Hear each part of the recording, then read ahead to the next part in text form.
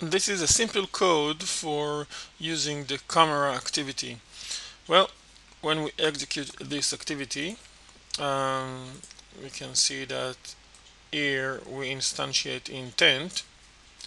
We get an implicit intent that we can later use in order to start the camera activity. In this code, this invocation of start activity for result actually invokes the camera activity, and when the camera activity completes, it returns back an intent back to our activity, and that intent includes extra data, which is actually the image data, which we take and display using image view widget.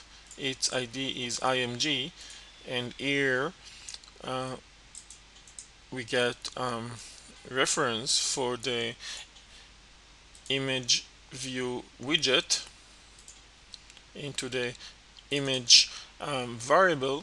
So image variable now holds a reference for an image view, and then we invoke the set image bitmap on the image view object in order to set the image we took as the one that will be displayed on screen.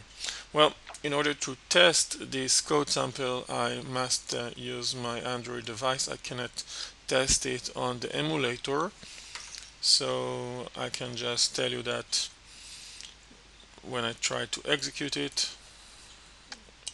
run as Android application, I select my device, okay, and I get the activity up and running on my device. Immediately it starts my camera activity, and I can just tell you that I take a picture and I am returned back to my activity where I get to see the image I took.